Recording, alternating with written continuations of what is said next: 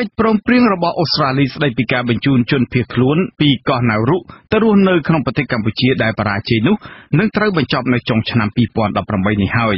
គម្រោងលុបចោលកិច្ចព្រមព្រៀងរវាងកម្ពុជានិងអូស្ត្រាលីនេះដោយសារតែរដ្ឋាភិបាលអូស្ត្រាលីសម្ដែងក្តីបារម្ភពីភាពស្របច្បាប់នៃរបបថ្មី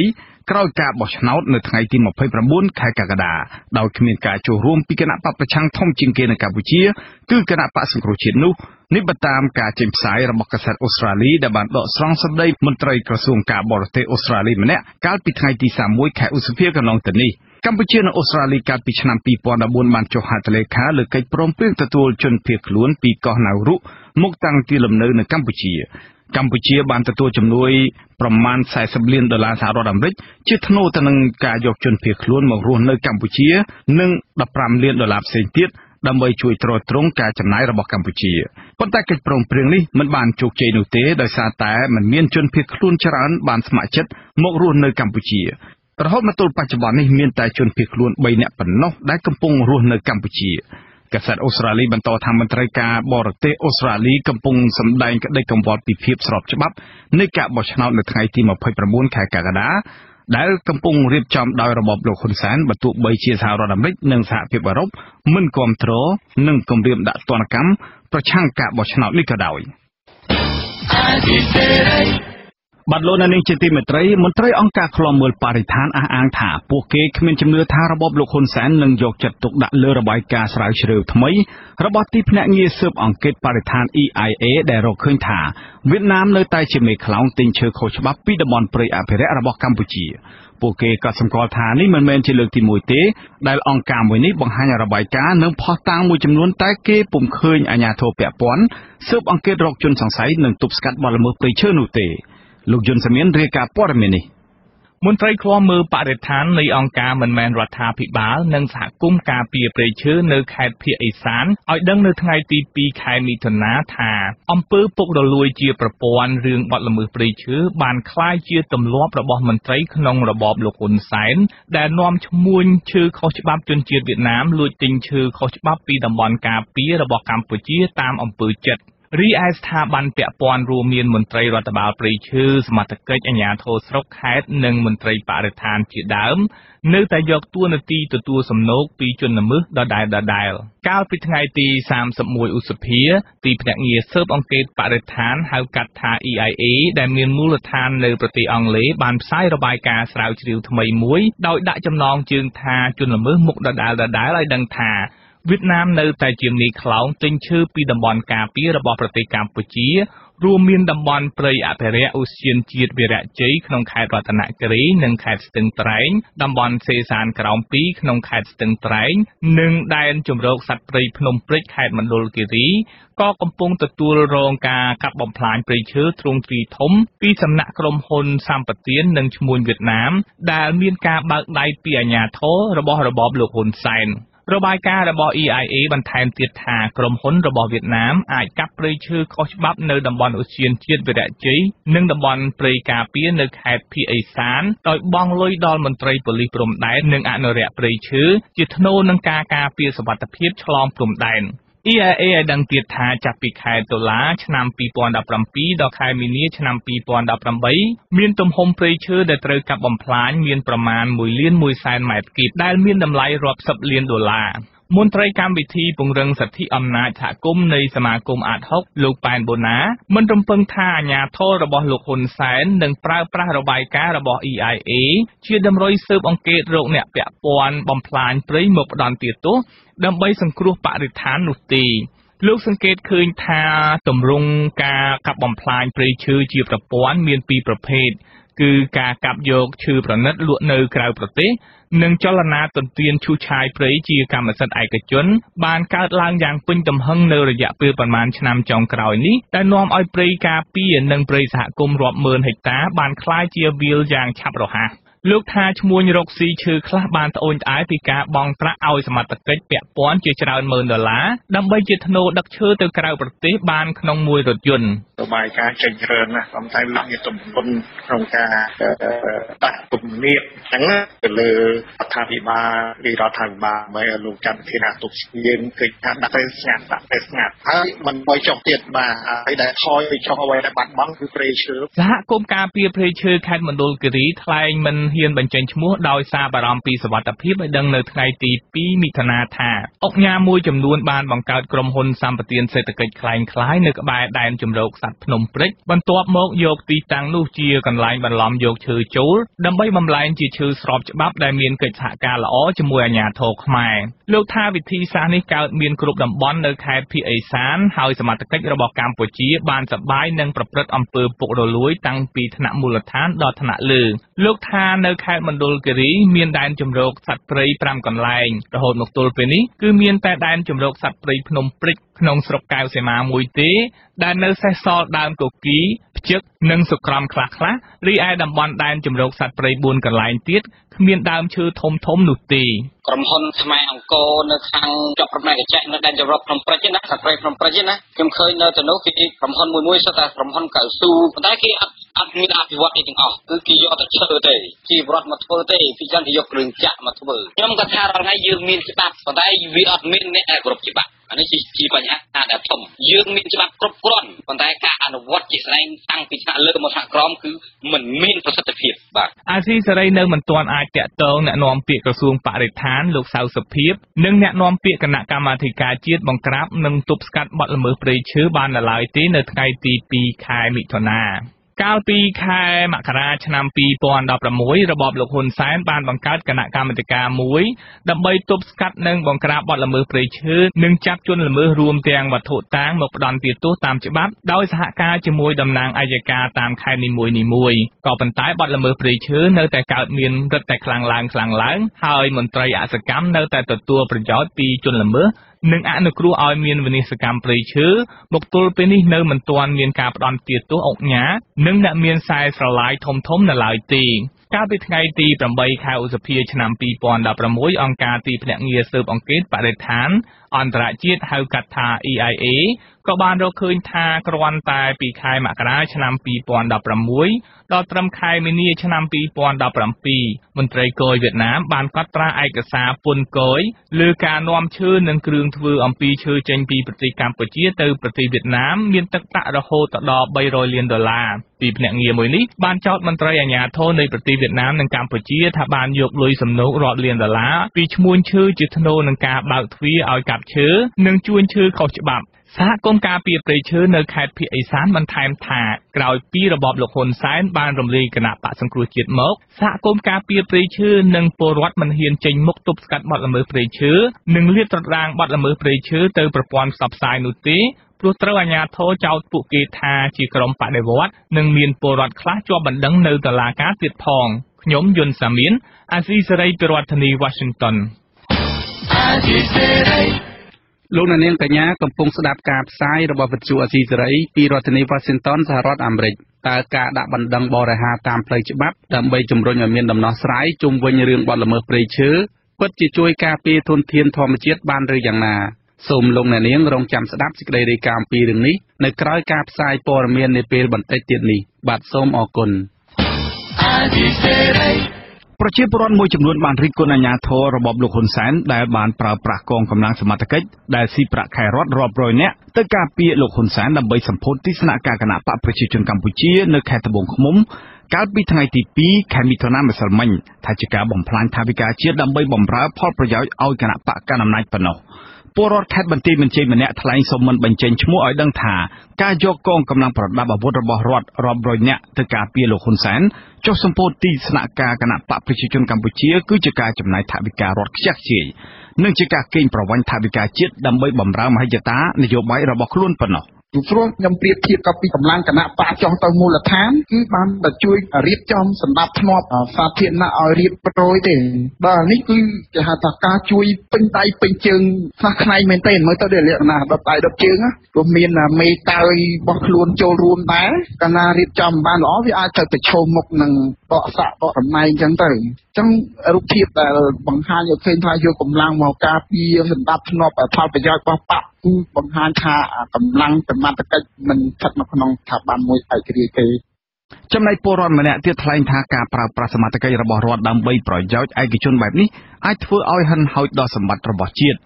ពលរដ្ឋរូបនោះបន្ថែមទៀតថារបបលោកហ៊ុនសែនគួរតែសន្សំថវិកាដែលចំណាយទៅលើការការពារផ្ទាល់ខ្លួននេះសម្រាប់យកទៅជួយដល់ប្រជាពលរដ្ឋក្រីក្រដែលគ្មានទីពឹងប្រសើរជាជាងការចំណាយទៅលើគណៈបករបស់ខ្លួនដោយឥតប្រយោជន៍នោះមូលហេតុដោយសារតែគាត់ការពារទៅខ្លួនគាត់អញ្ចឹងយកប្រដាប់អាវុធនឹងខាត់ពេលវេលាអញ្ចឹងណាអញ្ចឹងជាពលរដ្ឋទៅអបអរសាទរនឹងឲ្យលុយវាខុសគោលការណ៍អញ្ចឹងទុកដោះស្រាយចំពោះប្រជាពលរដ្ឋដែលអត់ណាដែលវាមានផលប៉ះពាល់អីចឹងវាល្អជាងអញ្ចឹងយកចំណាយទៅចឹងវាខាត់ប្រយោជន៍ខ្ញុំជាពលរដ្ឋអត់សប្បាយចិត្តទេខ្ញុំចង់បានចំណុចណាបើមិនបានដោះកន្លែងខ្ញុំដោះកន្លែងគេអញ្ចឹងទៅឲ្យយកអាលុយនឹងទៅដោះស្រាយផ្សេងៗនឹងវិញល្អជាងលោកហ៊ុនសែននិងមន្ត្រីជាន់ខ្ពស់នៃរបបរបស់លោកជាច្រើនរូបបានទៅសម្ពោធទស្សនការថ្មីរបស់គណៈបកប្រជាជនកម្ពុជានៅឃុំជារោទី2ស្រុកត្បូងឃ្មុំខេត្តត្បូងឃ្មុំកាលពីព្រឹកថ្ងៃទី2ខែមិថុនាអាជ្ញាធរបានរៀបចំកងកម្លាំងប៉ូលីសទាហានមន្ត្រីកងរាជអាវុធហត្ថនិងកងអង្គរៈជាច្រើនរយនាក់ការពារលោកហ៊ុនសែនយ៉ាងតឹងរឹងមិនខុសពីការសំណេះសំណាលរបស់លោកនៅតំបន់ផ្សេងនោះឡើយបន្ថែមពីនេះមន្ត្រីក្រាក់ក្រាក់នៃរបបលោកហ៊ុនសែននិងសមត្ថកិច្ចដែលការពារនោះភាគច្រើនថែមទាំងបានប្រើរថយន្តរបស់រដ្ឋទៀតផងអាស៊ីសេរីនៅមិនទាន់តាក់ទងแนะនាំពាក្យក្រសួងមហាផ្ទៃដើម្បីសុំការអធិប្បាយជុំវិញបញ្ហានេះបាននៅឡើយទេកាលពីម្សិលមិញប៉ុន្តែកន្លងមកអគ្គមេបញ្ជាការកងអង្គរៈលោកហ៊ុនសែនគឺលោកហ៊ីមប៊ុនហៀងធ្លាប់ប្រាប់កាសែតក្នុងស្រុកថាអង្គភាពស្មោះត្រង់ចំពោះលោកហ៊ុនសែនពីព្រោះលោកជានាយករដ្ឋមន្ត្រីកម្ពុជាបច្ចុប្បន្នហើយថាកងអង្គរៈមានកាតព្វកិច្ចការពារសុវត្ថិភាពថ្នាក់កម្ពុជារបស់រដ្ឋាភិបាលស្របតាមច្បាប់កំណត់នាយកអង្គការសម្ព័ន្ធគណនេយ្យភាពសង្គមកម្ពុជាលោកសនជ័យលើកឡើងថាទ្រព្យសម្បត្តិរបស់រដ្ឋមិនអាចយកទៅប្រើប្រាស់សម្រាប់ផលប្រយោជន៍របស់គណៈបកនយោបាយបានទេព្រោះវាជាសម្បត្តិសាធារណៈរបស់រដ្ឋលោកសនជ័យចាត់ទុករបបលោកហ៊ុនសែនដែលប្រើប្រាស់កម្លាំងសមត្ថកិច្ចនិងទ្រព្យសម្បត្តិរបស់រដ្ឋនេះថាជាការប្រើប្រាស់មិនចំគោលដៅយើងចង់ឲ្យអ្នកប្រើប្រាស់នោះបែងចែកឲ្យបានត្រឹមត្រូវកុំឲ្យមានការច្រឡំគ្នាអញ្ចឹងណាអ្វីដែលយើងឃើញភាពមិនច្បាស់លាស់នៃការប្រើប្រាស់ធនធានទ្រព្យសម្បត្តិរដ្ឋទៅក្នុងការងារបកនៅចុងសប្តាហ៍ហ្នឹងក៏យើងឃើញថាមានរថយន្តរដ្ឋជាច្រើននោះក៏ត្រូវបានគេប្រើនៅក្នុងឱកាសបុណ្យទានដែរដូចជាឱកាសសម្រាប់ចុងសប្តាហ៍អីហ្នឹងក៏ឃើញតែមានថ្ងៃបុណ្យថ្ងៃទាននេះក៏យកទៅប្រើដែរមន្ត្រីសង្គមសវរូបនេះអះអាងថានៅមុនរដូវឃោសនាបោះឆ្នោតមកដល់គណៈបកកណ្ដាលអំណាចបានប្រើប្រាស់កម្លាំងសមត្ថកិច្ចនិងទ្រព្យសម្បត្តិរបស់រដ្ឋដ៏ច្រើនសន្ធឹកសន្ធាប់ផ្ទុយពីច្បាប់កំណត់បានលោកនាងជាទីមេត្រីពលរដ្ឋដែលធ្លាប់រងការលាបពណ៌ថាជាក្រុមបកប្រឆាំងស្វាគមន៍សម្ដីរបស់លោកហ៊ុនសែនដែលបានណែនាំឲ្យមន្ត្រីក្នុងបកកណ្ដាលអំណាចរបស់លោកឲ្យបញ្ឈប់ការលាបពណ៌ពលរដ្ឋប៉ុន្តែអ្នករងគ្រោះខ្លះអះអាងថាលោកហ៊ុនសែននេះហើយដែលជាមេខ្លោងក្នុងការលាបពណ៌ពលរដ្ឋថាជាក្រុមប្រឆាំងដែលនាំឲ្យមន្ត្រីធំក្នុងរបបរបស់លោកយកគំរូតាមលោកវ៉ែនសូវៀតរាយការណ៍ព័ត៌មាននេះកញ្ញាសុងស្រីលៀបដែលធ្លាប់រងការបង្ក្រាបនិងលាបពណ៌ថាជាក្រុមបដិវត្តពណ៌នៅតំបន់បឹងកក់មើលឃើញថាមិនមែនតែអ្នកសហគមន៍រងគ្រោះដីធ្លីឬសកម្មជនការពារព្រៃឈើទេដែលរងការលាបពណ៌ពីមន្ត្រីក្នុងរបបក្រុងភ្នំពេញសូម្បីតែអ្នកនយោបាយដូចគ្នាក៏រងការលាបពណ៌ដើម្បីចាប់ចងដាក់ពន្ធនាគារដែរសកម្មជនបឹងកក់រូបនេះស្នើឲ្យអាជ្ញាធរនិងមេដឹកនាំរបបក្រុងភ្នំពេញបញ្ឈប់សកម្មភាពលាបពណ៌ដាក់គ្នានេះគេមិនត្រឹមតែចោទយើងថាពួកប្រឆាំងឬក្រុមប្រឆាំងទេគេតែងតែចោទពួកយើងដល់ទៅចលនាអីណាបដិវត្តពណ៌អីទៀតអញ្ចឹងអានឹងរឿងមួយដែលគេយកទូនទីបន្ថែមមកដាក់លើយើងតែម្ដងនិយាយគឺអ្វីដែលគេបង្កើតយកមកដាក់ឲ្យយើងដែលខ្លួនយើងមិនដឹងខ្លួនតែម្ដងណាហើយចោទប្រកាន់យើងហើយធ្វើការចោទប្រកាន់ចាប់ដីអញ្ចឹងទៅហើយតែពេលខ្លួនយើងជីវរដ្ឋយើងរងគ្រោះដីធ្លីយើងដល់រងគ្រោះដីធ្លីតែជាពិសេសការសមាជិកអាជ្ញាធរនេះជាអ្នកបង្កើនទូនាទីឲ្យពួកយើងដោយខ្លួនឯងហើយកាន់ទម្លាក់កំហុសមកលើប្រជាប្រដ្ឋដែលខ្លួនឯងមិនមានភាពទទួលខុសត្រូវនៅព្រឹកថ្ងៃទី2មិថុនាលោកនាយករដ្ឋមន្ត្រីហ៊ុនសែនដែលកាន់អំណាចជាង30ឆ្នាំមកនេះក្នុងពិធីសម្ពោធទីស្នាក់ការគណៈបកកណ្ដាលអំណាចនៅខេត្តត្បូងឃ្មុំបានក្រើនរំលឹកដល់សមាជិកគណៈបកកណ្ដាលអំណាចទាំងអស់ត្រូវនាំគ្នាប្រព្រឹត្តតែអំពើល្អនៅគ្រប់ទីកន្លែងហើយត្រូវជៀសវាងការបង្កភាពថ្នាំងថ្នាក់ដល់ប្រជាពលរដ្ឋហើយបែរជានាំគ្នាលាបពណ៌ពួកគេថាជាបកប្រឆាំងលោកនាយករដ្ឋមន្ត្រីហ៊ុនសែនមិនបានផ្សាយផ្ទាល់សន្ទរកថាទាំងស្រុងនៅលើទំព័របណ្ដាញសង្គម Facebook របស់លោកដូចរាល់ដងទេ តែឧបករណ៍ឃោសនាបំពងសម្លេងរបស់លោកហ៊ុនសែនចុះផ្សាយថាក្រុមការងារពង្រឹងបកកណ្ដាលអំណាចនៅតាមមូលដ្ឋានខ្លះមិនបង្កបញ្ហាដល់ប្រជាពលរដ្ឋនៅកន្លែងដែលខ្លួនចុះពង្រឹងការងារទេតែបែរជាទៅបង្កបញ្ហាជាមួយប្រជាពលរដ្ឋនៅតំបន់ផ្សេងទៅវិញលោកហ៊ុនសែនថែមទាំងឲ្យដឹងទៀតថានៅមានមេភូមិមេឃុំខ្លះទៀតបង្កបញ្ហាថ្នាក់ថ្នាក់ជាមួយប្រជាពលរដ្ឋដូចជាចំនួនដីធ្លីជាដើមហើយលាបពណ៌គេថាជាបកប្រឆាំងចំណុចនេះលោកអះអាងថាជាគ្រោះថ្នាក់ខ្លាំងណាស់សម្រាប់បកកណ្ដាលអំណាចលោកក៏បានផ្ដល់អនុសាសន៍ថាដើម្បីបញ្ជៀសការថ្នាក់ថ្នាក់ពីប្រជាពលរដ្ឋសមាជិកគណៈបកប្រជាជនទាំងអស់ត្រូវធ្វើអំពើល្អនៅគ្រប់ទីកន្លែងជាពិសេសការផ្ដល់សេវាសាធារណៈជូនប្រជាពលរដ្ឋដូចជាការធ្វើសម្បត្តិកំណើតសម្បត្តិអាពាហ៍ពិពាហ៍ជាដើមត្រូវធ្វើហើយយកជូនប្រជាពលរដ្ឋដល់ផ្ទះជាថ្នូរនៃអំពើល្អនេះមេដឹកនាំក្រាញអំណាចយូរជាងគេនៅលើពិភពលោកថាដើម្បីឲ្យគណៈបកលោកទទួលបានការគាំទ្រកាន់តែខ្លាំងក្លាពីប្រជាពលរដ្ឋអ្នករងគ្រោះដីធ្លីសកម្មជនព្រៃឈើនិងអ្នកដែលធ្លាប់រងការលាបពណ៌ពីរបបលោកហ៊ុនសែនយល់ថាអនុសាសន៍របស់លោកនាយរដ្ឋមន្ត្រីហ៊ុនសែននៅពេលនេះមិនអាចទាញយកបេះដូងប្រជាពលរដ្ឋបានទេព្រោះមន្ត្រីក្នុងរបបលោកចោទពលរដ្ឋថាជាក្រុមប្រឆាំងគឺធ្វើតាមគំរូលោកនាយរដ្ឋមន្ត្រីហ៊ុនសែនតែម្ដងកាលពីពេលថ្មីៗនេះលោកហ៊ុនសែនបានប្រកាសថាពលរដ្ឋដែលត្រូវរន្ទះបាញ់ស្លាប់នៅតំបន់អរ៉ែងខេត្តកោះកុងគឺជាក្រុមប្រឆាំងហើយមានរាសីមិនដល់គាត់ទើបត្រូវរន្ទះបាញ់លោកហ៊ុនសែនក៏បានហៅពលរដ្ឋដទៃទៀតដែលស្លាប់ដោយសារគ្រោះថ្នាក់ចរាចរណ៍ឬឧបទ្ទវហេតុណាមួយគឺជាក្រុមប្រឆាំងហើយមានរាសីមិនដល់គាត់ដូចគ្នាទើបត្រូវស្លាប់បែបនេះមិនបានណាដែរផ្ទះបាញ់សម្រាប់អ្នកនៅអរ៉ៃព្រោះនោះជាសមាជិកបកប្រឆាំងផ្ទះបាញ់បានខ្ញុំមើលគេអាហ្នឹងស្ដាប់លឺអាហ្នឹងចាំថាមកពីជេហ៊ុនតែច្រើនពេកបានផ្ទះបាញ់ជួនកាលរាសីវាមិនដល់វាចាំហ្នឹងជួនកាលជេហ៊ុនតែចាត់តែលូតឡើងមកបាត់ជួនកាលផ្ទះបាញ់ទៅជួនកាលតែឃើញឆក់ហ្នឹងជួនកាលភ្លើងផ្ទះដល់ជេច្រើនពេកវាជួនកាលទៅចំធ្វើបាប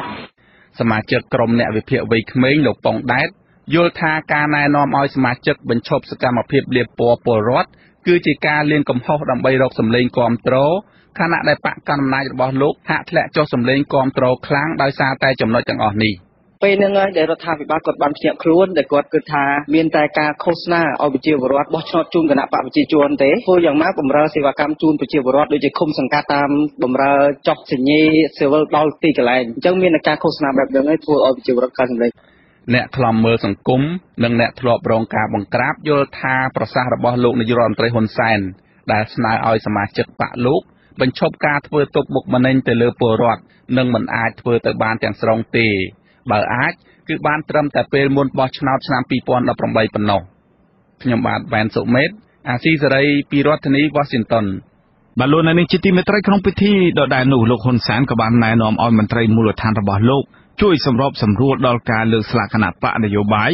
និងការធ្វើសកម្មភាពនយោបាយរបស់គណៈបកចំនួន20ដែលបានចុះឈ្មោះបោះឆ្នោតលោកបញ្ជាក់ថានៅកន្លែងណាដែលគណៈបកប្រជាជនកម្ពុជាលើកស្លាកនោះអាជ្ញាធរត្រូវអនុញ្ញាតឲ្យគណៈបកដទៃលើកដែរហើយអាជ្ញាធរមិនត្រូវទៅរារាំងសកម្មភាពជួបជុំឬសំណេះសំណាលរបស់គណៈបកនយោបាយដទៃនោះឡើយ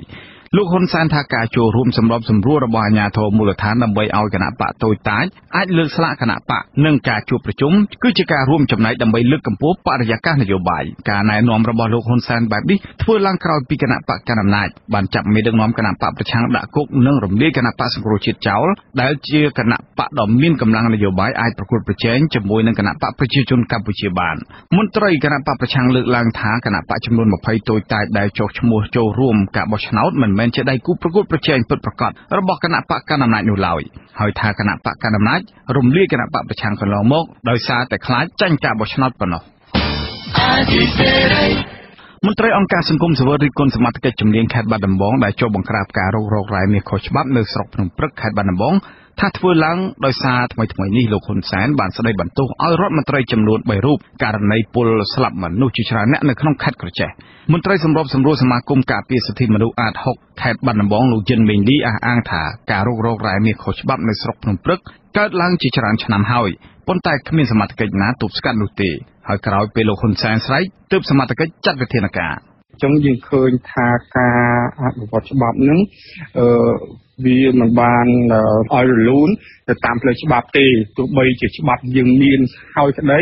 យើងមើលទៅឃើញការអនុវត្តរងចាំនរណាម្នាក់ក៏បញ្ជាមកទើបសមត្ថកិច្ចគាត់ចាប់ដើមអនុវត្តអញ្ចឹងនេះជាចំណុចមិនល្អទេព្រោះកាលណាច្បាប់ដែលសភាអនុម័តច្បាប់ដែលយើងមានស្រាប់ហើយយើងកុំចាំដល់តែមានអ្នកស្រែកកាសែតក្នុងស្រុកបានឲ្យដឹងកាលពីថ្ងៃទី1ខែមិថុនាថាសមត្ថកិច្ចជំនាញបានចុះបិទទីតាំងរ៉ែមាសខុសច្បាប់ចំនួន4កន្លែងនៅឃុំភ្នំព្រឹក3កន្លែងនិងឃុំបារាំងធ្លាក់ស្រុកភ្នំព្រឹកខេត្តបាត់ដំបង1កន្លែងក្នុងនោះទីតាំងខ្លះជាអាជីវកម្មរបស់មន្ត្រីជំនាញពាក់ព័ន្ធក្នុងខេត្តបាត់ដំបងតែម្ដងលោកយិនមេលីអះអាងថាអាជីវកម្មរ៉ែមាសខុសច្បាប់ទាំងនោះបានប៉ះពាល់ដល់ដីធ្លីរបស់ពលរដ្ឋជាច្រើនគ្រួសារហើយពលរដ្ឋក៏បានប្តឹងឲ្យអាជ្ញាធរខេត្តបាត់ដំបងចាត់វិធានការជាច្រើនឆ្នាំមកហើយប៉ុន្តែគ្មានដំណោះស្រាយនោះឡើយបាទលោកនេះជាទីមេត្រីអ្នកផលិតខ្សែភាពយន្តឯកសារជនជាតិអូស្ត្រាលីលោក James Richardson ដែលកំពុងជាប់គុកដោយសារតែរបបលោកហ៊ុនសែនចោទប្រកាន់ពីបទស៊ើបការសម្ងាត់នោះមានសុខភាពល្អប្រសើរឡើងវិញបន្តិចហើយបន្ទាប់ពីលោកត្រូវបានផ្ទេរទៅព្យាបាលនៅក្នុងបន្ទប់មួយទៀតនៅក្នុងពន្ធនាគារព្រៃសរ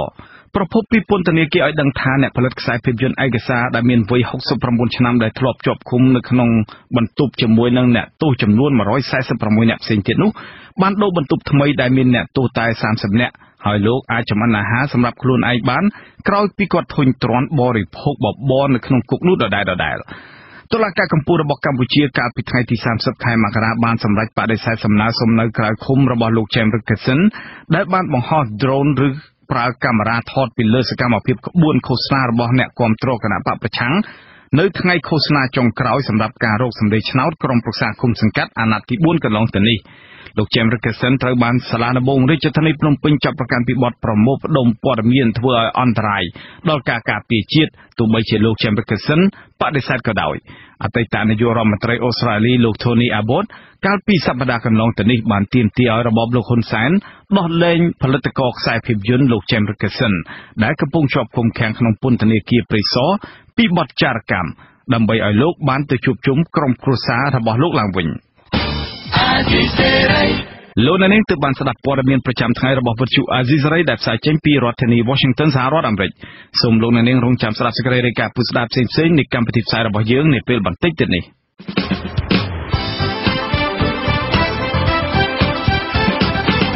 លោកនាងកញ្ញាអ្នកស្ដាប់ជាទីមេត្រីនៅក្នុងការផ្សាយជាបន្តទៅទៀតនេះយើងខ្ញុំមានសេចក្តីរាយការណ៍ពុស្ដាស្ដីអំពីមន្ត្រីសិទ្ធិមនុស្សមួយរូបប្រើប្រាស់បណ្ដឹងបរិហារដើម្បីតស៊ូមតិរឿងបទល្មើសធនធានធម្មជាតិអ្នកប្រើប្រាស់បណ្ដាញសង្គម Facebook រិះគន់ចំពោះលេខរៀងគណៈបកនយោបាយនៅលើសន្លឹកឆ្នោតតើការបួសឬតមចំណីអាហារនៅក្នុងខែរ៉ាម៉ាឌនមានអត្ថន័យដូចម្តេចនៅក្នុងសាសនាអ៊ីស្លាមហើយនៅចុងកម្មវិធីលោកនាងនឹងបានស្ដាប់ព័ត៌មានបញ្ចប់សូមអញ្ជើញលោកនាងស្ដាប់ការផ្សាយរបស់យើងខ្ញុំដែលមានជាបន្តទៅទៀតដូចតទៅ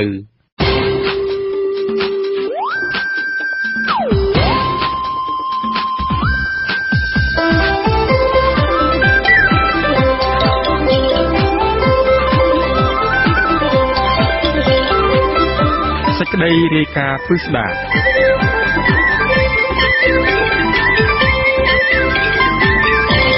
លោកនាងជាទីមេត្រីមន្ត្រីសិទ្ធិមនុស្សមួយរូបបានជ្រើសរើសយកការដាក់បណ្ដឹងតាមផ្លូវច្បាប់ជាមធ្យោបាយតស៊ូមតិបែបថ្មីដើម្បីជំរុញឲ្យមានដំណោះស្រាយជុំវិញរឿងបទល្មើសធនធានធម្មជាតិការកាប់បំផ្លាញព្រៃឈើនិងបទល្មើសអូក្រិដ្ឋមួយចំនួនទៀតនៅក្នុងចំណោមបណ្ដឹងដែលមន្ត្រីសិទ្ធិមនុស្សរូបនោះបានដាក់ទៅតុលាការមានមួយចំនួនកំពុងរងចាំសវនាការជំនុំជម្រះនិងមួយចំនួនទៀតកំពុងស្ថិតក្នុងដំណាក់កាលស៊ើបអង្កេតរបស់ព្រះរាជអាជ្ញានិងមួយចំនួនទៀតត្រូវបានស្ថាប័នអាយកាតម្កល់ទុកមិនចាត់ការបាទពីរដ្ឋធានី Washington អ្នកស្រីស្ងួនអមរារាយការណ៍ព័ត៌មាននេះ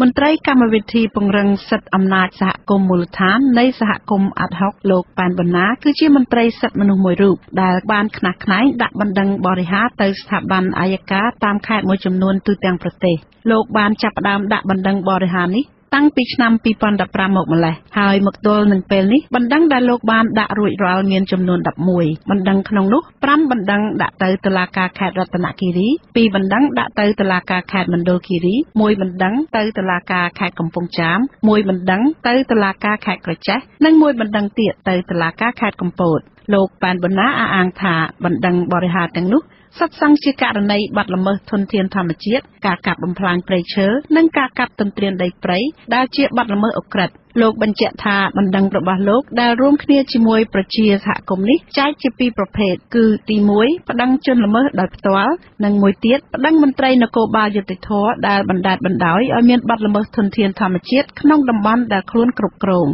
បណ្ដឹងមួយចំនួនដែលយើងដាក់បណ្ដឹងទៅជនល្មើសផ្ទាល់ដែលជាអង្គការដែលជាអស័យធំហ្នឹងហើយមានបណ្ដឹងខ្លះទៀតយើងបណ្ដឹងពីការមិនទទួលខុសត្រូវការបដិបត្តិរបស់មន្ត្រីដើម្បីឲ្យបណ្ដឹងយើងងាយស្រួលក្នុងការដាក់យើងគិតថាចាប់ពីបណ្ដឹង11ហ្នឹងទៅបណ្ដឹងលើក្រោយទៀតយើងនឹងប្រើបណ្ដឹងផ្លូវការតាមការដាក់បន្ទុកទៅលើមន្ត្រីនគរបាលយុតិធធដែលទទួលខុសត្រូវក្នុងកិច្ចការការពារធនធានធម្មជាតិនៅតំបន់ហ្នឹងក៏ដោយអញ្ចឹងមន្ត្រីនគរបាលយុតិធធគួរត្រូវតែដោះបន្ទុកខ្លួនចំពោះការបាត់បង់ព្រៃឈើនៅតំបន់ដែលមន្ត្រីនគរបាលយុតិធធទទួលខុសត្រូវ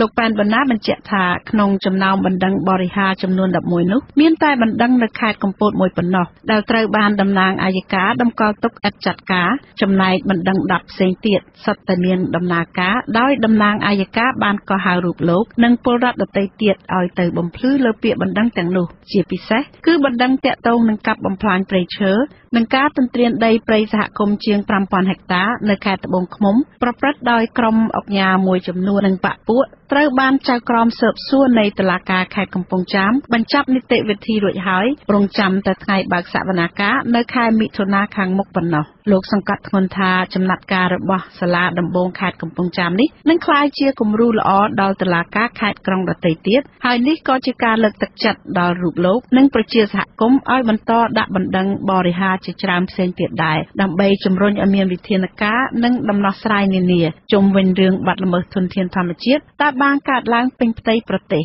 ខ្ញុំជាមួយនឹងសហគមន៍ហើយតិចទៀតយើងអាចប្រមូលអ្នកកសែតគុំនីវើផ្សេងទៀតហ្នឹងដើម្បីឲ្យចូលរួមក្នុងការដាក់បណ្ដឹងបរិហារផ្លូវការហ្នឹងដោយយកមាត្រា529ហ្នឹងធ្វើជាគោលដៅក្នុងការដាក់បណ្ដឹងពីព្រោះយើងបានផ្លាយបំភ្លឺទៅអัยការហើយគាត់សួរឲ្យហេតុអីបានជាយើងដាក់បណ្ដឹងដែលមិនមែនជាខេត្តឬមួយក៏ជាតំបន់ដែលយើងបានរស់នៅប្រសម្បត្តិសាធារណៈបរិបទគឺជាកាតព្វកិច្ចរបស់កូនខ្មែរទាំងអស់មិនថានៅកន្លែង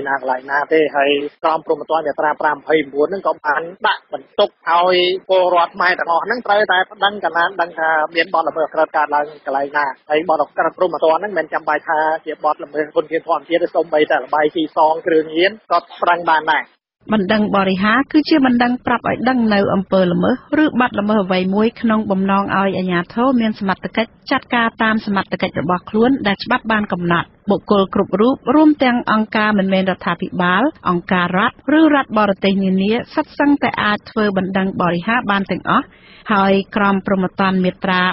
529ចែងថារាល់បុគ្គលណាដែលបានដឹងពីបទឧក្រិដ្ឋដែលអាចនឹងបង្ការឬបន្ថយអានុភាពរបស់បទល្មើសបានហើយមិនប្តឹងបរិហារដល់អាជ្ញាធរតុលាការឬអាជ្ញាធរមានសមត្ថកិច្ចផ្សេងទៀតនឹងត្រូវផ្តន្ទាទោសដាក់ពន្ធនាគារពី1ខែទៅ1ឆ្នាំនិងពិន័យជាប្រាក់ពី100,000ទៅ2លានរៀលលោកប៉ែនបណ្ណាយល់ឃើញថាបណ្ដឹងបរិហារនេះគឺជាមធ្យោបាយតស៊ូមតិថ្មីមួយដែលអាចមានប្រសិទ្ធភាពជាងការគ្រាន់តែចេញសេចក្តីថ្លែងការណ៍ឬរបាយការណ៍ដោយដែលអង្គការសង្គមស៊ីវិលនិងសកម្មជនមួយចំនួនធ្លាប់បានធ្វើកាលពីពេលកន្លងទៅម្យ៉ាងវិញទៀតលោកថាការដាក់បណ្ដឹងបរិហារនេះមានភាពងាយស្រួលហើយក្រមព្រហ្មទណ្ឌបានផ្ដល់សិទ្ធិយ៉ាងទូលំទូលាយដល់ពលរដ្ឋខ្មែរគ្រប់រូបអាចដាក់បណ្ដឹងបរិហារនេះបានបើសិនជាយើងប្រៀបធៀបទៅនឹងសេចក្តីថ្លែងការណ៍គឺថាវាមានឥទ្ធិពលឆ្ងាយណាស់បុតដាក់គឺអង្គការទាំងអស់ហ្នឹងគឺថាធ្វើសកម្មភាពអត់ខ្លាចទេប៉ុន្តែលើពេលដែលយើងដាក់បណ្ដឹងបរិហារទៅក្នុងតុលាការគឺការបញ្ជាតែហ្នឹងលាក់ឈ្មោះអស់ដូចជាអង្គការលើមុនណាអង្គការបុតថៃអង្គការឆៃធ្វើហ្នឹងគឺបាត់សម្លេងពីការកាប់បំផ្លាញព្រៃឈើការតស៊ូមតិរបៀបដាក់បណ្ដឹងបរិហារផ្លូវការវាជាវិធីមួយល្អហើយតាមច្បាប់ទៀតហើយបើភាគីណាមួយដែលយើងបានដាក់បណ្ដឹងដាក់បន្ទុកហ្នឹងធ្វើការគម្រាមកំហែងទៅលើយើងជាអ្នកបណ្ដឹងភាគីក៏ត្រូវច្បាប់ហ្នឹងដាក់ទោសថែមទៀតតាមក្រមព្រហ្មទណ្ឌពលរដ្ឋជនជាតិដើមភាគតិចទំពួនមួយរូបដែលរស់នៅភូមិសមុទ្រឋ ក្រោមឃុំសេដាស្រុកលំផាត់ខេត្តរតនគិរីលោកស៊ីឋានញ៉ាន់ថ្លែងថាលោកបានចូលរួមដាក់បណ្ដឹងបរិហារមួយច្បាប់ទៅតុលាការខេត្តរតនគិរីជាមួយសមាគមអាត60និងអង្គការការពារធនធានធម្មជាតិដើម្បីប្តឹងអាជ្ញាធរមូលដ្ឋានរហូតដល់មន្ត្រីបរិស្ថានខេត្តពីបទអនុគ្រោះចំពោះបទល្មើសព្រៃឈើនិងមិនទប់ស្កាត់បទល្មើសកាប់រានទន្ទ្រានដីព្រៃសហគមន៍ភូមិសមុទ្រក្រោមនិងព្រៃដែនជម្រកសត្វឲ្យបានទាន់ពេលវេលាលោកបញ្ជាក់ថាការសម្រេចប្តឹងបរិហារមន្ត្រីអាជ្ញាធរនេះដោយសារពួកលោកបារម្ភពីវិនាសកម្មព្រៃឈើក្នុងតំបន់ការពារហើយពលរដ្ឋមានក្តីសង្ឃឹមចំពោះសំណុំរឿងនេះដោយសារមានការចូលរួមពីអង្គការសង្គមស៊ីវិលលោកបញ្ជាក់ថាតំណាងអัยការបានកោះហៅរូបលោកនិងអ្នកផ្សេងឲ្យទៅបំភ្លឺរួចហើយលើពាក្យបណ្ដឹងនេះគាត់បានចូលប្រឡូកធ្វើពាក្យបណ្ដឹងជាមួយយើងខ្ញុំក៏មានសេចក្តីសង្ឃឹមដោយសារគាត់ចូលរួមនឹងដែរបងប្រជាពលរដ្ឋហ្នឹងក៏មិនរួញថយដែរបងនៅប្រកាន់ចំហនៅរហូតអញ្ចឹងអ្នកធ្វើពាក្យបណ្ដឹងហ្នឹងចូលមិនហ៊ានទៅធ្វើស្អីទេឥឡូវហ្នឹងចាំស្គាល់មើលទៅអញ្ចឹងហើយកម្ពុជាបានជាប់ឈ្មោះជាប្រទេសមិនគោរពនីតិរដ្ឋដោយសារតែស្ថាប័នកម្ពុជាទាំង3របស់ជាតិត្រូវបានដាក់ឲ្យស្ថិតក្រោមការបង្គាប់បញ្ជាពីបុគ្គលតែម្នាក់គឺលោកនាយករដ្ឋមន្ត្រីហ៊ុនសែនគណៈតុលាការត្រូវបានរកឃើញថាជាស្ថាប័នដែលពុករលួយជាងគេទោះបីជាបែបនេះក្តីលោកប៉ែនប៊ុនណាជំរុញឲ្យអង្គការសង្គមស៊ីវិលសកម្មជននិងពលរដ្ឋខ្មែរទូទៅរួមគ្នាដាក់បណ្ដឹងបរិហារឲ្យបានច្រើនដើម្បីជំរុញឲ្យដំណើរការកែតម្រង់ប្រព័ន្ធយុត្តិធម៌មានប្រសិទ្ធភាពនិងជំរុញឲ្យស្ថាប័នតុលាការអនុវត្តការងាររបស់ខ្លួនឲ្យបានត្រឹមត្រូវលោកប៉ែនប៊ុនណាគឺជាអ្នកការពារសិទ្ធិមនុស្សដ៏សកម្មមួយរូបនៃសមាគមអាត60ចាប់តាំងពីឆ្នាំ1999រហូតមកទល់នឹងពេលបច្ចុប្បន្ននេះលោកធ្លាប់ជាអតីតអ្នកសម្របសម្រួលសមាគមអាត60ខេត្តរតនគិរីចន្លោះពីឆ្នាំ1999ដល់ឆ្នាំ2010ក្នុងពេលបំពេញការងារនៅខេត្តភាគឦសានមួយនេះលោកធ្លាប់ទទួលរងបណ្ដឹងចំនួន4ដែលសិតសឹងជាការចោទប្រកាន់ពីបទញុះញង់និងផ្សាយព័ត៌មានមិនពិតក៏ប៉ុន្តែបណ្ដឹងទាំងនោះក្រោយមកត្រូវបានទម្លាក់ចោលវិញករណីធំជាងគេក្នុងចំណោមសំណុំរឿងទាំង4នេះគឺការប្តឹងផ្តល់និងគំរាមចាប់ដាក់ពន្ធនាគារពីសំណាក់អតីតអនុប្រធានតុលាការខេត្តរតនគិរីលោកថៅសរនដែលចោទលោកពីបទញុះញង់ពាក់ព័ន្ធនឹងទំនាស់ដីធ្លីរវាងជនជាតិដើមភាគតិចនិងបុគ្គលមានអំណាចនៅខេត្តរតនគិរីកាលពីឆ្នាំ2009ក្រោយពេលផ្ទុះការប្តឹងផ្តល់នេះលោកត្រូវបានសមាគមអាត60ក៏ហៅឲ្យមកភ្នំពេញវិញក៏ប៉ុន្តែលោកបានស្នើសុំទៅថ្នាក់ដឹកនាំសមាគមនេះដើម្បីទៅតតាំងក្តីរឿងនេះនៅខេត្តរតនគិរីវិញនៅទីបំផុតលោកបានឈ្នះក្តីលើសំណុំរឿងនេះដោយចៅក្រមថៅសរនត្រូវទទួលរងពិន័យដោយត្រូវបានដាក់ឲ្យចូលនិវត្តន៍បន្ទាប់ពីចាប់ក្តីរឿងនេះពីដើមឆ្នាំ2011លោកត្រូវបានផ្លាស់ឲ្យមកធ្វើការនៅការិយាល័យសមាគមអាត60នៅភ្នំពេញវិញដោយត្រូវបានដំឡើងតួនាទីជាមន្ត្រីជាន់ខ្ពស់ស៊ើបអង្កេតផ្នែកដីធ្លីនិងធនធានធម្មជាតិហើយនៅឆ្នាំ2015លោកក៏ត្រូវបានផ្ដល់ឲ្យនៅតួនាទីបន្ថែមថ្មីមួយទៀតគឺជាមន្ត្រីកម្មវិធីពង្រឹងសិទ្ធិសហគមន៍មូលដ្ឋាននៃសមាគមអាត60លោកប៉ែនប៊ុនណាធ្លាប់ទទួលបានពានរង្វាន់អ្នកការពារសិទ្ធិមនុស្សពីបណ្ដុំអង្គការសង្គមស៊ីវិលនៅកម្ពុជាក្រោយពេលលោកបានចុះទៅធ្វើជាមួយមន្ត្រីអង្គការសហប្រជាជាតិដើម្បីជួយជនភៀសខ្លួនម៉ុងតេញ៉ាដែលរត់ភៀសខ្លួនចូលក្នុងព្រៃក្នុងទឹកដីខេត្តរតនគិរីដោយសាររងការធ្វើទុកបុកម្នេញពីអាជ្ញាធរវៀតណាមក្រៅពីនេះលោកក៏ទទួលបានប័ណ្ណសរសើរនិងប័ណ្ណលើកទឹកចិត្តពីសំណាក់ថ្នាក់ដឹកនាំនៃសមាគមអាត60ផងដែរនាងខ្ញុំសួនអមរាអាស៊ីសេរី Washington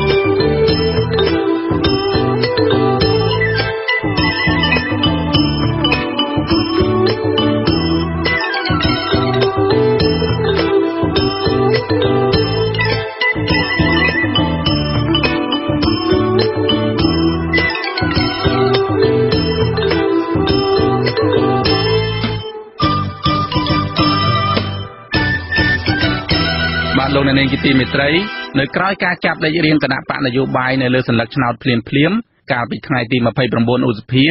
ម្ចាស់ករណី Facebook បានសរសេរសាររិះគន់ឬ comment ទៅលើលេខរៀងរបស់គណៈបកមួយចំនួននៅលើសញ្ញាឆ្នោតលេខរៀងដែលមានការរិះគន់ផងសរសើរផងព្រមទាំងចំអកចំអន់បន្ទោសបង្អាប់ច្រើនជាងគេនោះគឺលេខ20ដែលជាលេខរៀងសម្គាល់របស់គណៈបកប្រជាជនកម្ពុជាហើយក៏ជាលេខចុងក្រោយគេបង្អស់ដែរនៅលើសញ្ញាឆ្នោតបាទលោកសេកបណ្ឌិតរាយការណ៍ជុំវិញរឿងនេះដូចតទៅបាទស្ទើរតែគ្រប់អាណត្តិបោះឆ្នោតទៅហើយដែលអ្នកប្រើប្រាស់បណ្ដាញសង្គម Facebook តែងតែតាមដានអំពីលេខរៀងសម្គាល់របស់គណៈបកនីមួយៗនៅលើស្លឹកឆ្នោតមេដឹកនាំគណៈបកនិងអ្នកគាំទ្រតែងតែបង្ហាញពីមោទនភាពលើលេខរៀងរបស់ខ្លួនដែលទទួលបានថាជាលេខសំណាងជាលេខនាំមកនៅជ័យជំនះជាដើមជាមួយគ្នានោះពួកគេក៏ប្រឹងបង្ហាញនៅអត្ថន័យនៃលេខរៀងនោះរៀងៗខ្លួនតាមតែចិត្តនឹកឃើញដើម្បីទាក់ទាញការចាប់អារម្មណ៍ពីម្ចាស់ឆ្នោតជាក់ស្ដែងម្ចាស់ករណី Facebook ឈ្មោះផុងសុផលដែលទំនងជាអ្នកគាំទ្រឬក៏ជាមន្ត្រីរបស់គណៈបកប្រជាជនកម្ពុជាផងនោះក៏មិនដឹងបានសរសេរថាគណៈបកប្រជាជនកម្ពុជាមានលេខរៀងទី20គឺជាកូនពៅស្របនឹងឆ្នាំនេះទេវតាក៏ជាកូនពៅដែរម្ចាស់ករណី Facebook ដដែលបានសរសេរទៀតថាអ្វីដែលអស្ចារ្យបំផុតនោះឆ្នាំនេះគឺជាខួបទី20ឆ្នាំគឺពីឆ្នាំ1998ដល់ឆ្នាំ2018នៃការអនុវត្តនូវគោលនយោបាយឈ្នះឈ្នះរបស់លោកហ៊ុនសែនក្នុងការបង្រួបបង្រួមជាតិងាយចំណាំណាស់ងាយរកណាស់នៅពេលគូសសញ្ញាឆ្នោត Facebook ឈ្មោះដាវីជុំសរសេរតបថាពាក្យចាស់លោកពោលថាកូនពៅទ្រព្យសម្បត្តិមូលតែម្ដង Facebook មួយទៀតឈ្មោះប៊ូថារិនសរសេរថាលេខនេះជាលេខមានតម្លៃហើយមិនមែនជាការចែកដន្យទេជាលេខរបស់ទេវតាប្រទានចំណែកម្ចាស់ករណី Facebook ដែលមិនចូលចិត្តគណៈបកដែលកាន់អំណាចជាង30ឆ្នាំមកហើយនោះនិងអ្នកនិយមកណ្ដាលមិនទុកឲ្យមេដឹកនាំឬមន្ត្រីគណៈបកលេខ20នេះអួតអាងសាច់តែអំពើចិត្តនោះទេពួកគេបានសរសេរឬ comment តបភ្លាមដោយសរសេរចំអកនិងផ្ដល់នៅអត្ថន័យផ្ទុយទៅវិញចំពោះលេខ20នេះម្ចាស់ករណី Facebook ឈ្មោះងួនឈ្មុយបានសរសេរថាលេខ20គឺភ័យនឹងអន្តរជាតិមិនទទួលស្គាល់បើសិនជាគណៈបកនេះឈ្នះឆ្នោត Facebook ឈ្មោះ Witditway បានសរសេរដែរថាបកច្រើនម្លឹងខ្ញុំបោះឲ្យទាំងអស់ឲ្យជាប់ជានាយករដ្ឋមន្ត្រីទាំង20រូបតែម្ដងទៅចំណែកឈ្មោះ Sophie Anderson សរសេរថាលេខ20គឺភ័យតែម្ដងហើយលេខចុងពោលគេហ្នឹងគឺចុងក្រោយនៃជីវិតរបស់ CPP ឬគណៈបកប្រជាជនកម្ពុជាតែម្ដងបាទរីឯ Facebook ឈ្មោះ Souvenir បានសរសេរបែបកំណាព្យកាបឃ្លោងថា CPP បាតារាងគឺលេខ20នាំចង្រៃចូលនគរវឹកវរដល់ប្រជារាស្ត្រអស់ដីធ្លីយាយីដល់ប្រជាពលរដ្ឋធ្វើឲ្យក្រីក្រតជំនាន់ចំណែកម្ចាស់ Facebook រិះគន់លើលេខ20ដែលខ្ញុំបានដកស្រង់យកមកចុងក្រោយនេះឈ្មោះចិត្តកូនប្រុសគាត់សរសេរពីការពិបាកលើកដៃលើកជើងបង្ហាញនៅពេលថតរូបម្ដងព្រោះលេខ20ច្រើនពេកបើថត selfie វិញគ្មានដៃជើងគ្រប់តែម្ដងដោយសារតែដៃម្ខាងនោះជាប់កាន់ទូរស័ព្ទទៅហើយបាទចំណែកគណៈបកសម្ព័ន្ធដើម្បីប្រជាធិបតេយ្យ LDP របស់លោកខឹមវាសនាវិញ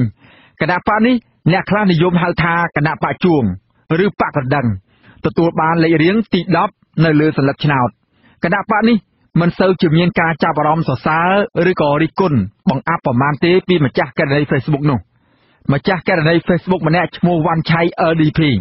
បានសរសេរថាគណៈបករបស់ពួកយើងទាំងអស់គ្នាមានលេខរៀងទី10ពួកយើងទៅបោះឆ្នោតទាំងអស់គ្នាដើម្បីប្រទេសពួកយើងដើម្បីសុបិនរួមរបស់ពួកយើងគឺមាតុភូមិតែមួយដែលពួកយើងរស់នៅដោយស្មើភាពគ្នាក្នុងភាពជាម្ចាស់បានឆ្លើយតបនឹងសារនេះម្ចាស់ Facebook ឈ្មោះចិនដាពៅបានខមមិនសើចចំអកទៅវិញថាចាប់ចំលេខហ្នឹងត្រូវហ្មងអា10គុតចំណែកម្ចាស់ Facebook ឈ្មោះលឹកស៊ីញាបានសរសេរសើចចំអកឲ្យបាក់ជួងដែរថា10ឆ្នាំហើយពូអត់បានមួយកៅអីផងហ្នឹងបើពេលនេះបានខ្លះប្រហែលជាលោកចុចព្រោះពូកែជាលេខ1នៅក្នុងប្រទេសកម្ពុជាចំណែកគណៈបកប្រជាធិបតេយ្យមូលដ្ឋាន GDP វិញដែលជាបកបង្កើតឡើងដោយបញ្ញវន្តមួយក្រុមហើយដែលទើបនឹងចូលប្រឡូកនៅក្នុងឆាកនយោបាយថ្មីថ្មោងក្នុងអាណត្តិទី6នេះបានទទួលលេខរៀងទី7ដែលជាលេខរៀងចាស់របស់គណៈបកសង្គ្រោះជាតិកាលពីអាណត្តិមុនឆ្នាំ2013នោះក៏មិនសូវមានការចាប់អារម្មណ៍ច្រើនប៉ុន្មានដែរ អគ្គលេខាធិការនិងជាអ្នកនាំពាក្យគណៈបកលោកសាមអ៊ីនបានសរសេរនៅលើ Facebook របស់លោកក្រោយទទួលបានលេខរៀងសម្គាល់គណៈបកភ្លាមៗថាស្មារតីលេខ7រស់ឡើងវិញលោកសរសេរទៀតថាលេខ7អ្នកខ្លះថាលៀបអ្នកខ្លះថាគ្រោះកាចសម្រាប់លោកផ្ទាល់យល់ថាលេខ7គ្រាន់តែជាលេខសម្គាល់មួយប៉ុណ្ណោះក៏ប៉ុន្តែបើគេគិតភ្ជាប់អនុស្សាវរីយ៍ជាមួយការបោះឆ្នោតឆ្នាំ2013លេខ7គឺតំណាងឲ្យស្មារតីរបស់ប្រជាពលរដ្ឋដែលចង់បានការផ្លាស់ប្ដូរលោកអះអាងថាអង្ការនោះលោកក៏ស្ថិតនៅក្នុងចំណោមអ្នកស្រឡាញ់លេខ7ដែរពីព្រោះលោកចង់បានការផ្លាស់ប្ដូរក៏ប៉ុន្តែម្ចាស់ Facebook ឈ្មោះជុំវឿងបានរិះគន់ថាលេខ7ថ្មីខុសពីលេខ7ចាស់ឆ្ងាយណាស់មួយស្មើនឹង1លានឯណោះបាទចំណែកលេខរៀងរបស់គណៈបកនយោបាយចំនួន17ផ្សេងទៀតដែលលោកសំរងស៊ីប្រធានចលនាសង្គ្រោះជាតិតែងតែហៅថាជាបករណបឬបកអំពើអំពែកនោះមិនសូវជាមានការចាប់អារម្មណ៍សរសើរឬក៏រិះគន់បង្អាប់ប៉ុន្មានពីម្ចាស់ករណី Facebook ដែលគួរឲ្យចាប់អារម្មណ៍ប៉ុន្មាននោះទេសម្ដេចព្រះសង្ឃរាជទាំងពីរគណៈបានចាប់ឆ្នោតកំណត់លេខរៀងគណៈបកនយោបាយទាំង20គណៈបកទៅលើសន្លឹកឆ្នោតកាលពីថ្ងៃទី29ឧសភាឆ្នាំ2018អ្នកវិភាគនយោបាយនិងអ្នកជំនាញកិច្ចការបោះឆ្នោតយល់ឃើញស្របគ្នាថាការចាប់លេខរៀងគណៈបកនយោបាយនេះគ្រាន់តែជាការអនុវត្តនីតិវិធីរបស់គោចបប៉ុណ្ណោះមិនមានអ្វីគួរឲ្យចាប់អារម្មណ៍ខ្លាំងនោះទេប៉ុន្តែបញ្ហាសំខាន់គឺអវត្តមានគណៈបកសង្គ្រោះជាតិដែលនឹងធ្វើឲ្យប៉ះពាល់ដល់ទឹកចិត្តអ្នកបោះឆ្នោតជាច្រើនដែលធ្លាប់គាំទ្រគណៈបកមួយនេះការបោះឆ្នោតជ្រើសតាំងតំណាងរាស្ត្រនីតិកាលទី6គ្រោងប្រព្រឹត្តទៅនៅថ្ងៃទី29ខែកក្កដាខាងមុខហើយពលរដ្ឋដែលមានឈ្មោះនៅក្នុងបញ្ជីបោះឆ្នោតរបស់គោចបមានជាង8លាននាក់ខ្ញុំសេកបណ្ឌិតអាស៊ីសេរីពីរដ្ឋធានី Washington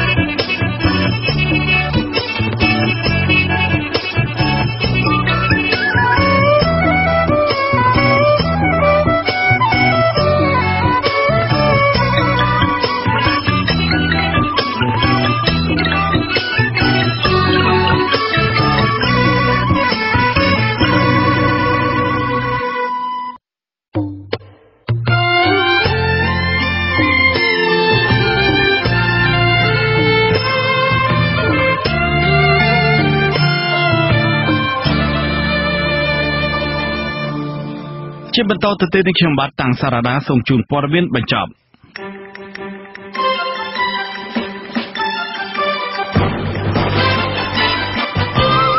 កិច្ចព្រមព្រៀងរបស់អូស្ត្រាលីស្តីពីការបញ្ជូនជនភៀសខ្លួនពីកោះណារូទៅរស់នៅកម្ពុជា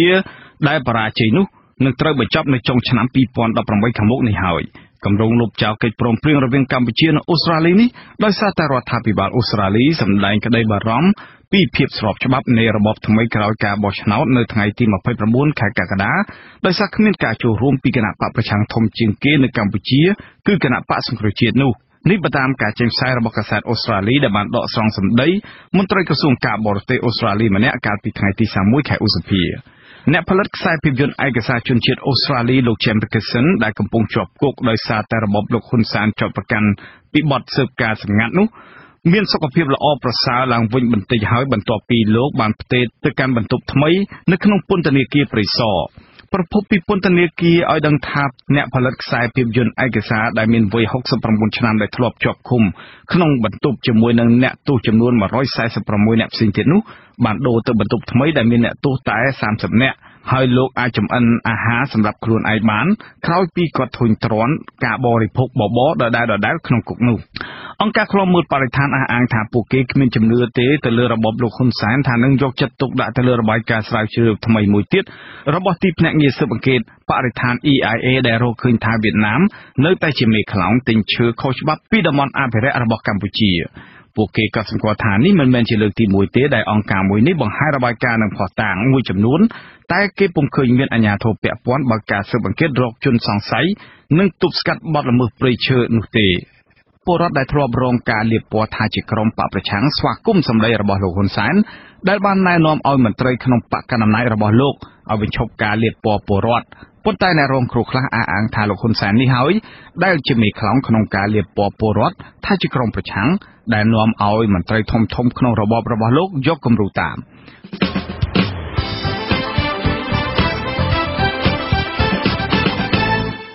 លោកអ្នកនាងកញ្ញាអ្នកស្ដាប់ជាទីមេត្រីការផ្សាយរយៈពេល1ម៉ោងនៃវិទ្យុអាស៊ីសេរីជាភាសាខ្មែរនៅពេលនេះចប់តែប៉ុណ្ណេះយើងខ្ញុំសូមជូនពរលោកអ្នកនាងនិងក្រុមគ្រួសារទាំងអស់ឲ្យជួបប្រកបតែនឹងសេចក្តីសុខសេចក្តីចម្រើនរុងរឿងកុំឲ្យឃ្លៀងឃ្លាតឡើយខ្ញុំបាទវ៉ែនសុមេតខ្ញុំបាទតាំងសារ៉ាដាព្រមទាំងក្រុមការងារទាំងអស់នៃវិទ្យុអាស៊ីសេរីសូមអរគុណនិងសូមជម្រាបលាបាទសូមជម្រាបលា